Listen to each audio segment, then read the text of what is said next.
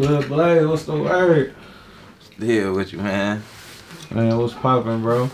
Shit, chilling, working. You've been doing your thing, man. It's been a minute since we had an interview, man. A lot of great things has transpired for you in your career, man. Man, it's been what, about 2 years? Yeah. Man, you feel like it's been that damn long. But yeah, nigga just been working, man. You know, nigga just been working. So what's the difference between now and 2 years ago?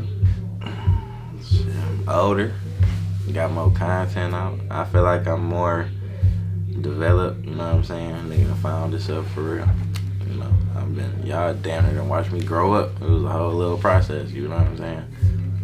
So where do you feel like you at right now in your career? You know, I got big expectations for myself, but I feel like I'm at a good point though. Like I said, I feel like I finally know which route I want to go in and my flow and, you know, my target market and all that. So I feel like I'm at a good place. I just got to attack, you know what I'm saying? Stay consistent. So, bro, tell me about Money Making Blade. Money Making Blade, that was the last project I put out.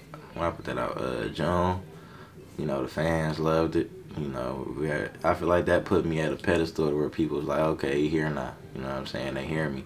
Like, it was one of them, like I said, I found my lane, which where I wanted to directly take it in, you know. It was like the Money Making Blade. It wasn't just about, you know, making money, you know what I'm saying? It was the whole persona, the Mitch.